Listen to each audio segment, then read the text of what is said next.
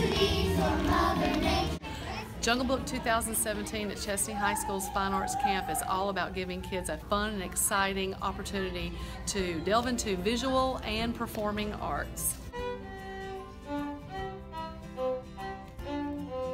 We had our camp counselors demonstrating violin earlier in the week. They just demonstrated guitar, flute, some percussion instruments. The children get to play the piano. You say tertiary.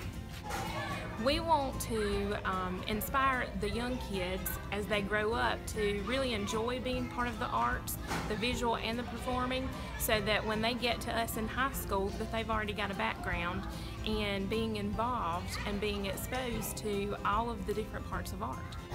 I like the sculpting, painting, making stuff with clay, and working with partners. I like camp because you can do lots of activities, and the activities are very fun.